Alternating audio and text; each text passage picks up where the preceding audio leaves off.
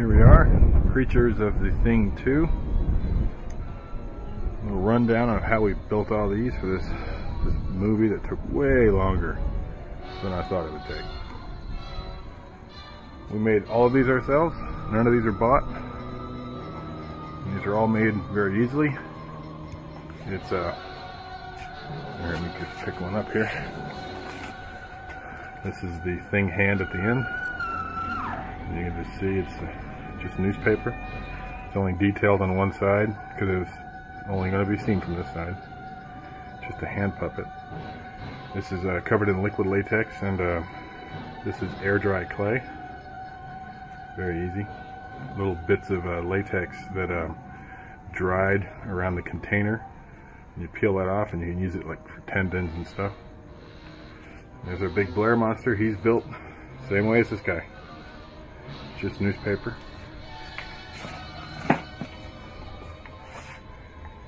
And I'll show you more on him in a second.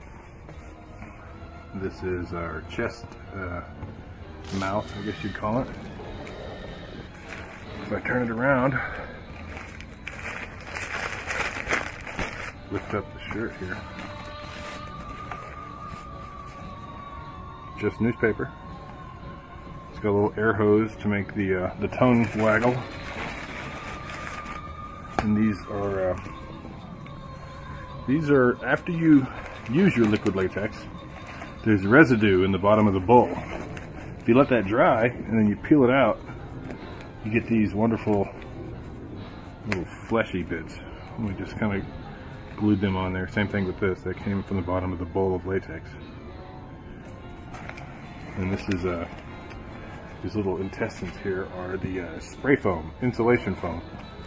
Let that dry, paint it up, looks real good. Each of these creatures are named. This is a torso thing. He's the half torso. He pulls himself free of his legs as the door closes on him. His legs got reused to make the Tyson creature. Tyson thing. You can tell it's Tyson because he has the Molotov cocktails. You'll notice in the movie, you'll see that character wearing these, and then a little later he comes back as this thing. This is the Diaz thing. This is my friend Juan Diaz. He turns into that. The remnants of torso thing assimilate Diaz, and he becomes that. This is the unnamed character that becomes the Blair monster. I included the Blair monster because I couldn't do a fan film without making at least one monster from the movie, and if the original movie.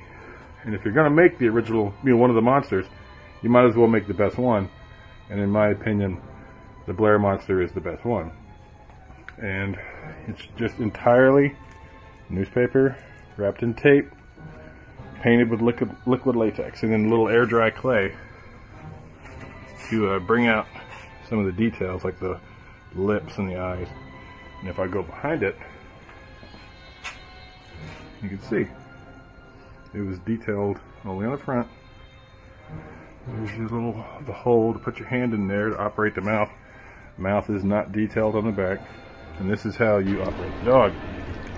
Inside there, I'm not sure if you can see. There's two parts. The torso comes off.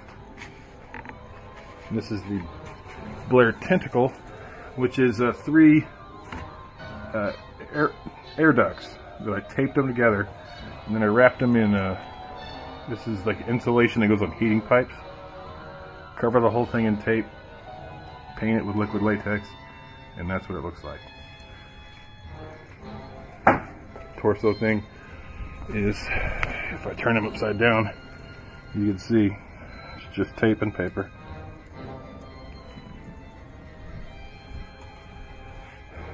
And in the scene where Diaz thing clubs the door, his hand comes through the door, his club comes through the door. See what we did there is, or I did more specifically. It's a little bit of club I built. I just put some metal, bend it in a few nice shapes, put some duct tape on the back. You add a sound effect, and that's the club coming through the door. And this is That's my neck near the end of the movie. It's a coat hanger wrapped in paper. A lot of clay on that one because I wanted the skin to be thin or smooth like a human. And then there's all the gore. It's just cotton, latex strips, and stuff like that. And then this is Spiderhead. It's half size because this is a stop motion puppet. And this Spiderhead, you see, it's not detailed on the bottom. I got that skull from Amazon. And then there's a coat hanger inside there and inside the legs.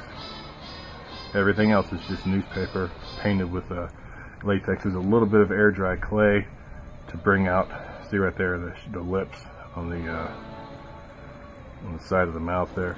Teeth are just tape, and everything else is just painted. I painted the skull, and that was animated stop motion, one frame at a time.